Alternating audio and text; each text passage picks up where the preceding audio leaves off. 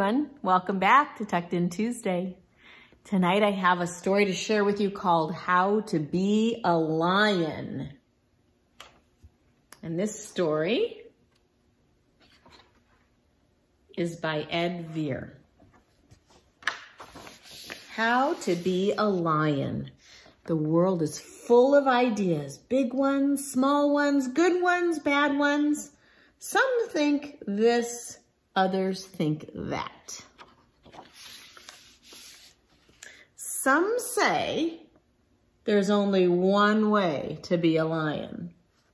They say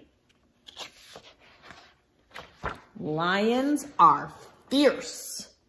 If they catch you, they will chomp you. Crunch, crunch, chomp. They say a lion can't be gentle. Well, they haven't met Leonard. Leonard loves to walk by himself, feeling the sun warm his back and the grass under his paws.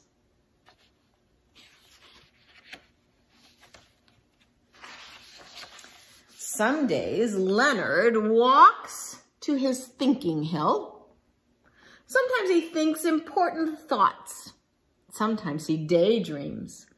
Somewhere in between, he hums quietly and plays with words, putting them together this way, then that way, making them into poems. Some say, wait, lions are not gentle. Lions do not write poems. And if a lion met a duck, bad luck for that duck. Crunch, crunch, chomp. But if Leonard met a duck, what do you think would happen?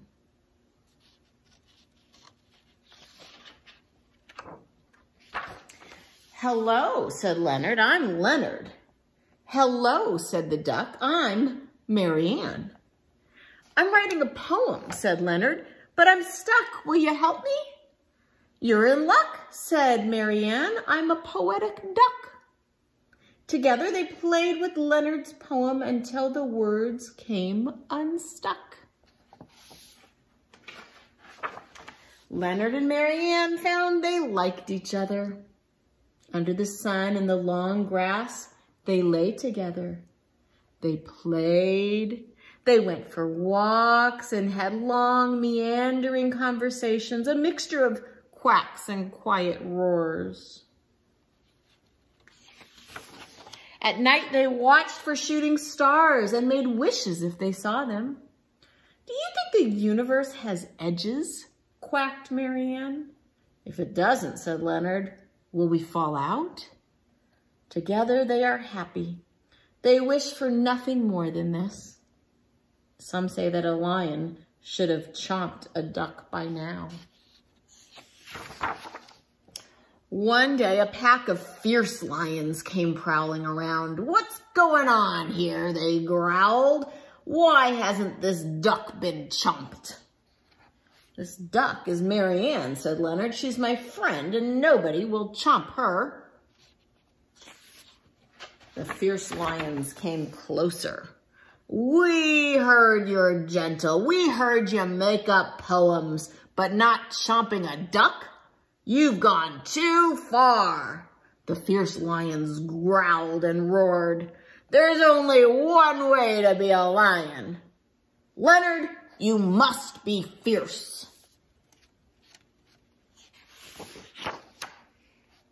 Must I be fierce? Said Leonard. Must I change? They're wrong, quacked Marianne, and we will show them why. Leonard and Marianne went to their thinking hill. They thought hard. After a while, Leonard hummed a serious hum. An idea started to form. Marianne quacked a serious quack. The idea grew. They put their words together like this, like that, building them into a poem that made sense of what they thought. Finally, they were ready. Leonard took a deep breath. I will say this quietly. I needn't roar to be heard. I can be a friend to a bee or a bird. You said I must change. I must chomp, Marianne, but chomping your friends is a terrible plan. Let nobody say just one way is true. There are so many ways that you can be you. If there must be a must, then this we must try.